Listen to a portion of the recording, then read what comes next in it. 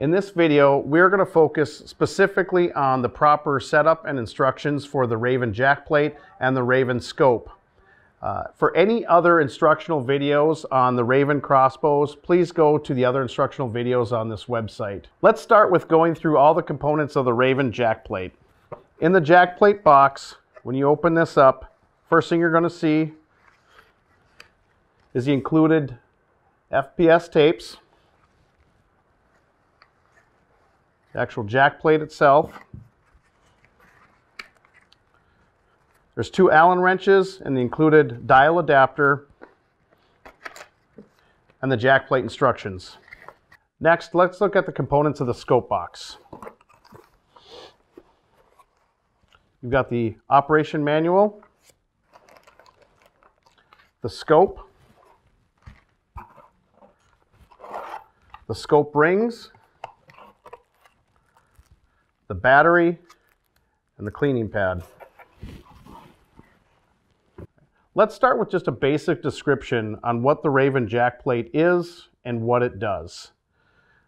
It is an adjustable elevation scope mount that allows you to use the magnification of your scope while adjusting for your downrange distances by just turning this dial on the backside, which we'll get into further on in the installation.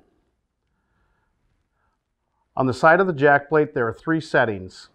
In the upper position here, this is a silent mode. So as you're turning your dial through the distances, it's silent. If you turn it down, this will engage the clicking mechanism inside, allowing you to use the clicks of the dial. And in the back position, will lock your dial in place. When you are at a set distance, you'll lock this in place so you won't be able to adjust or move it at that point.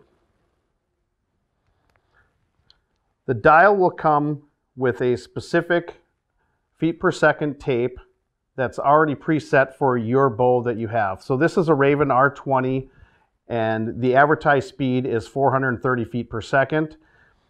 The tapes come in 2 feet per second increments, and the closest one to that is the 431 feet per second, and that will come pre-installed on the dial. Now, to get you out past 100 yards, the Ravin jack plate has a second option that's real simple. You'll simply just turn the dial here to the 9 o'clock position, and you'll want to remove this thumb lever. So using a 1/16 inch included Allen wrench, you'll want to set it in the set screw, remove that, and replace the thumb lever with this adapter that comes with the jack plate, completing the dial. That'll let you rotate the dial multiple times, increasing your elevation to get you out to 200 yards. Next is the installation of the jack plate onto the crossbow itself. You simply want to just remove the 2 screws located on the side of the jack plate with an 1/8 inch Allen wrench. There's a nut on the opposite side. Remove both screws and nuts. With both screws and nuts removed, you'll want to slide the jack plate right on the rail system of your Ravin crossbow, lining up the V-grooves. I recommend setting up the Ravin jack plate somewhere in the center of the scope rail. You'll have time later on with the scope to adjust for your eye relief when you get into that shooting position. But right now, we're just going to simply mount it right in the middle of the scope rail. You're going to want to slide the screws right through the opening of the scope rail and just attach the nuts and tighten down with the Allen wrench.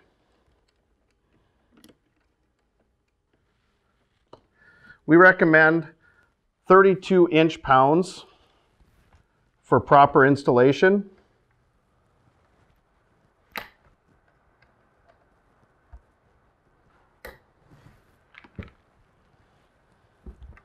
And there your jack plate is installed on the scope rail. With the jack plate properly installed on the scope rail, next is to install the scope.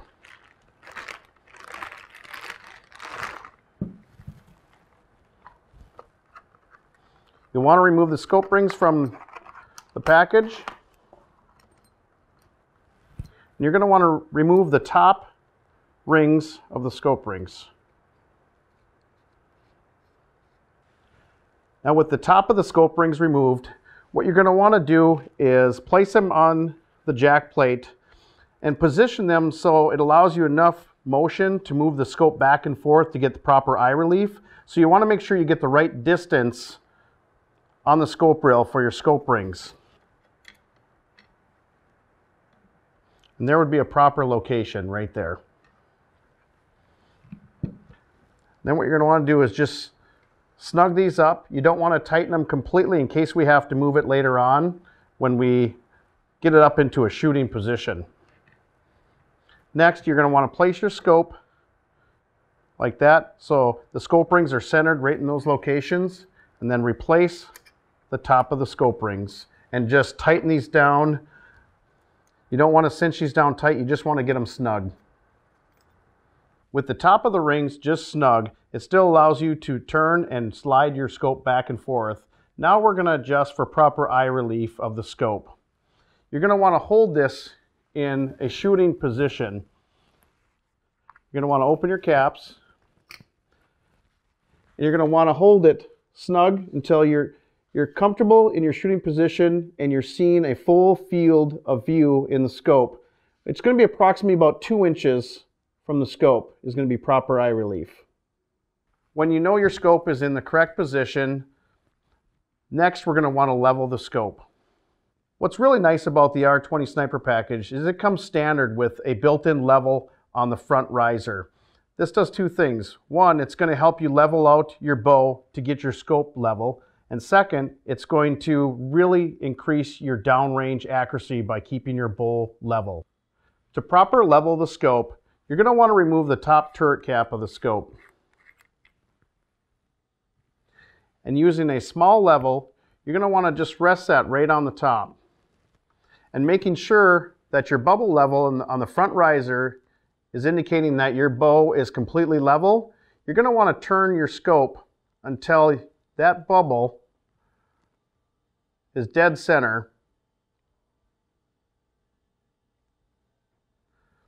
And now the scope and your bow are completely level. Now with the scope level with the bow, you can go ahead and tighten up your top rings. You're going to want to cinch these down, but not too tight. You don't want to over tighten these. You want to just get them tight to hold it. After you've installed your Ravin jack plate and scope, and before sighting in, the next step is very important. You're going to want to shoot your brand new Ravin crossbow at least 25 times at a very close range, around 10 yards. This will relax the limbs, strings, and cables, making your sighting in process way more accurate. Now that you've shot your new Ravin crossbow at least 25 times and you've relaxed all the components, it's time to begin the sighting in process. As mentioned earlier, the Ravin jack plate comes pre-installed with the 431 foot per second tape already on the dial of the jack plate. That is the advertised speed of the Ravin R20 Sniper. When sighting in your Ravin crossbow, we highly recommend using a steady bench or a bipod system to keep your bow steady so you are consistent with all of your shots. The first step in sighting in the crossbow is you're going to want to get set up at 20 yards. And then turn the dial of the jack plate to the 20-yard location, lining it up with the indication marks located directly on the back side of the Ravin jack plate. You're going to want to start by just adjusting your elevation and your windage of the scope. So remove those turret caps. You don't want to touch anything on the jack plate. You're only going to want to use the elevation and the windage of the scope, just like sighting in any other scope. Begin shooting at 20 yards and adjust just the windage and elevation of the scope until you are dead center of your point of aim. To get properly zeroed in at 20 yards, you should be shooting consistently less than 1 inch from your point of aim. Once you've zeroed in your Ravin crossbow at 20 yards, it is now time to move out to 50 yards and begin the second step of the sighting in process. Once you're set up at 50 yards, you're going to want to turn the dial of the jack plate to the 50-yard location and line it up directly with the indication marks on the back of the jack plate. Shooting at 50 yards will determine if the tape that is installed on your Ravin jack plate is the correct tape.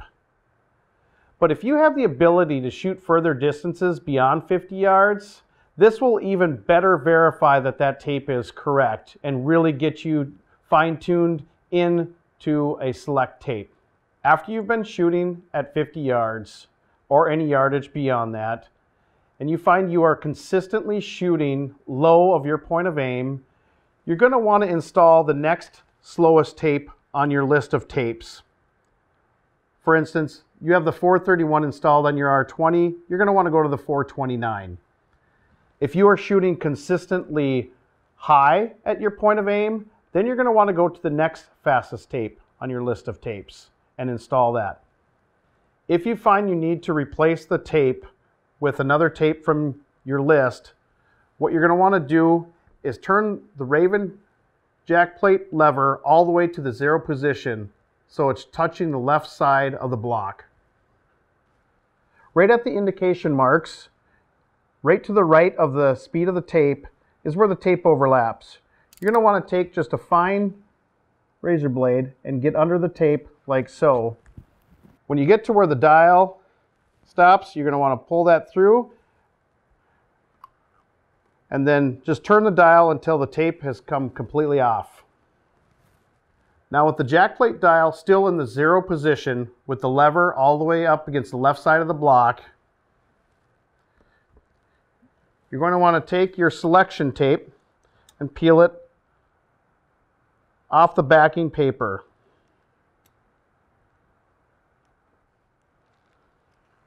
Like so.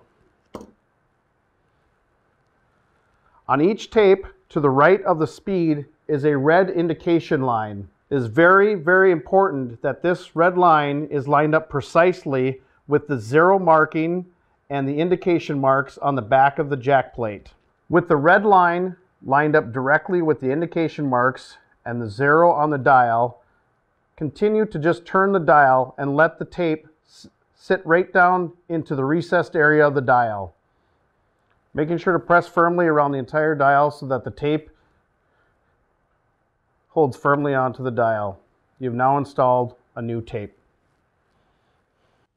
The tape sheet comes with 2 other options. First, the blank tapes. The blank tapes will install exactly the same as the previous tape shown in the video. You're going to want to line the red line up with the indication marks on the back of the jack plate and the 0 on top of the dial. With the blank tape installed properly, the next step, zeroing in at 20, you're going to want to just turn the dial to the 10 increment on top of the dial. These are just increment numberings on the top of the dial. I recommend starting at 10 when you're zeroing in at 20. The second option on the tape sheet is an incremental tape.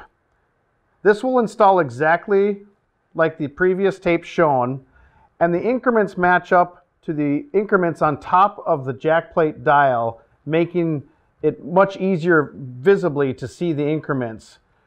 This tape is used when you remove the lever on the side of the jack plate and use multiple rotations to get out to your longer range distances up to 200 yards. Once you've determined that you're using the correct tape, your sighting and process is complete.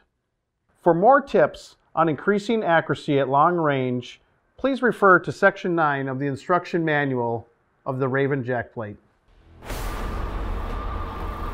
Ravin Crossbows.